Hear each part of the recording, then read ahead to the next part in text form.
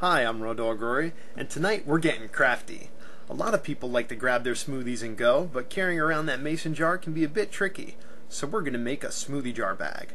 To start off, we'll need some fabric. Here we're using an old t-shirt that's actually too big for me since I've gone raw. You want to cut out a rectangular piece of cloth 7.5 inches wide by 13 inches long with an attached circular piece of fabric that's about 4.5 inches in diameter.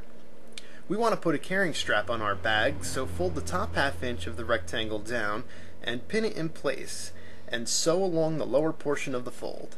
Next, fold the piece in half, like so, and sew along the edge of the fold.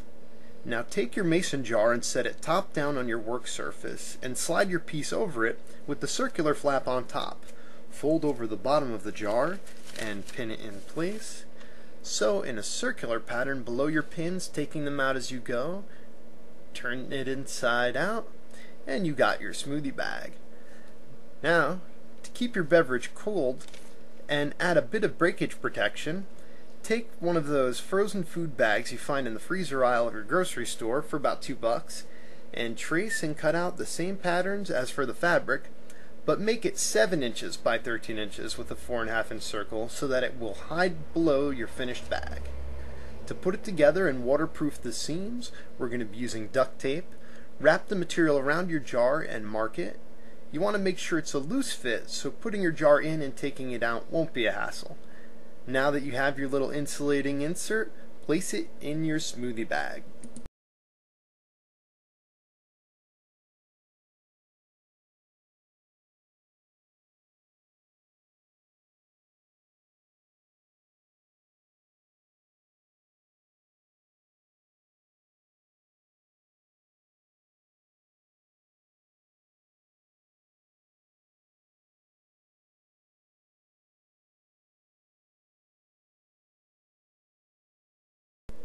Now we want to put a strap on it so we can carry it like a messenger bag. We're using a thick gauge hemp twine to make it easier to guide through our top seam.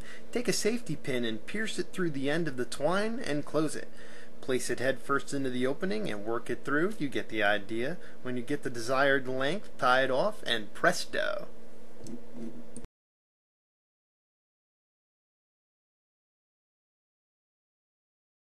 And now, smoothie jar, you're screwed. Just kidding. To make our smoothie jars, so you can use a straw with it without taking the lid off, we're going to need to make a hole. Now I just stacked up some cardboard here to protect our kitchen table. We're going to take one of these jar lid inserts and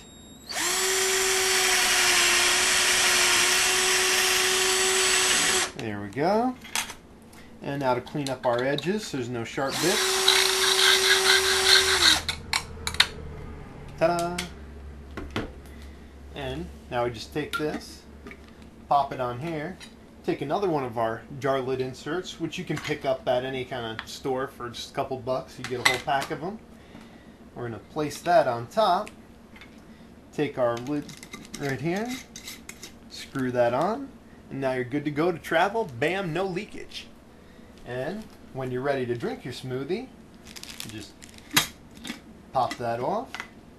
Take your cover lid off, and you can just tuck that in there out of the way.